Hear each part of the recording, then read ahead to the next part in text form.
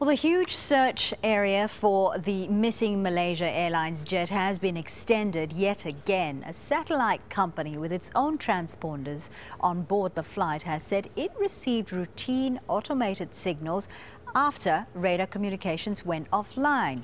Inmarasat says the details have been forwarded to Malaysia Airlines. Now, the Malaysian government is denying reports that the missing Boeing 777 was deliberately flown off course.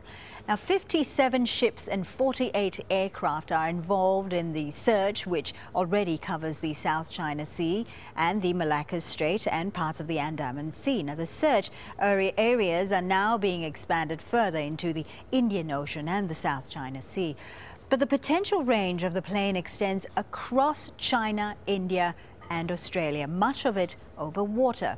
Scott Heidler is in Kuala Lumpur with the latest.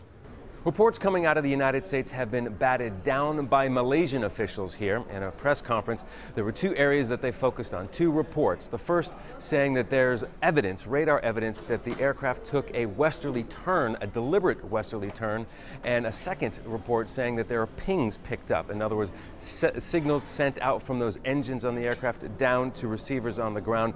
The Malaysian officials say that they don't have that evidence, and they've been speaking with the manufacturer of the aircraft and the engines, and that is just not true.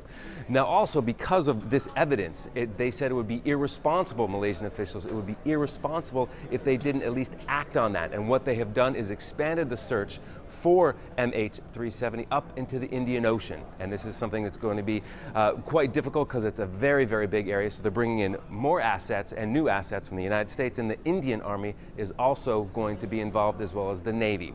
Now, this is something, as we move into the first week since this aircraft went missing, there are really no tangible clues or anything that's been found that could pinpoint where this aircraft went down.